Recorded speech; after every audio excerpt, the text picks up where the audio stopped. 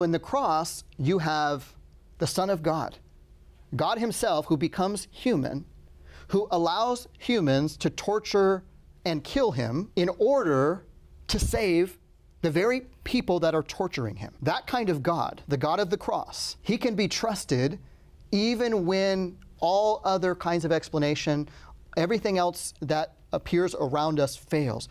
That kind of God can be trusted. Because if we think about it, if there was any other way for God to deal with the problem of evil in the world, wouldn't he have chosen it? Even if you might be tempted to think, oh, maybe God isn't good after all. Right. Maybe he's selfish. Maybe he doesn't really have our best interest in mind.